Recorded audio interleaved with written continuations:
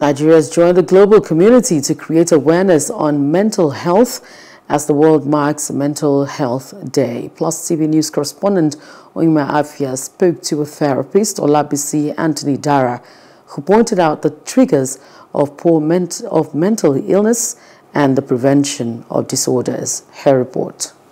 United Nations set aside a day to educate, create more awareness and advocate against social stigma associated with mental health issues.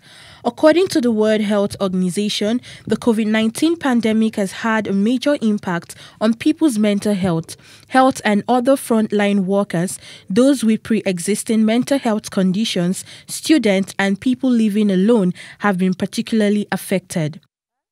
Nigeria, with its many challenges ranging from kidnappings, murders to poor living standard, has no doubt triggered mental instability in some persons.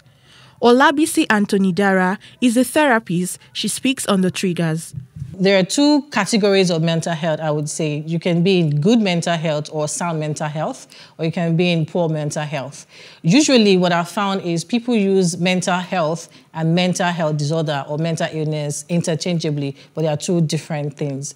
Mental health affects everybody. Mental illness, however, is a diagnosed condition that affects your thoughts and behavior.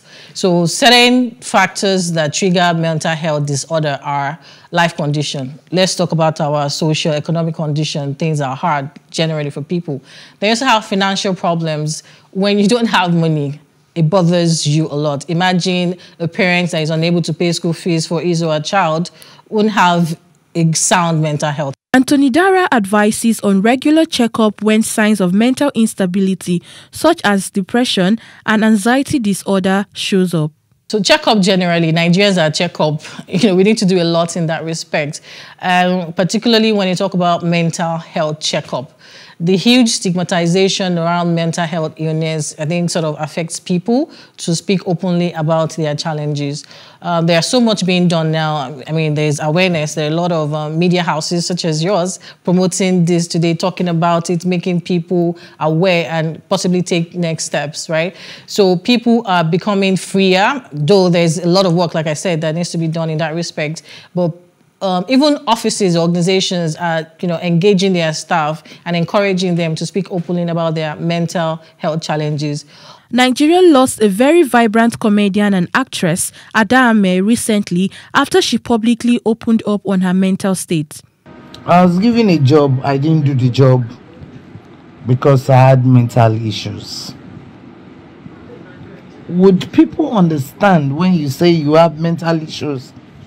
They won't. Nigerians on the street speak on what affects their mental health. Things, depression, lack of money, and the lack of people help around you. People that's around, sometimes we just need someone to encourage you.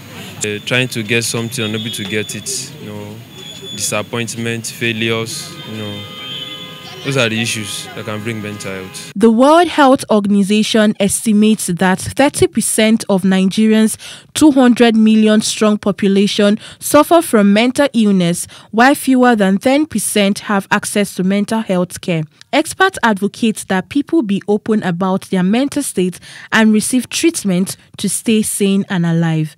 Plus TV News, Uyime Elijah. Hello. Hope you enjoyed the news. Please do subscribe to our YouTube channel and don't forget to hit the notification button so you get notified about fresh news updates.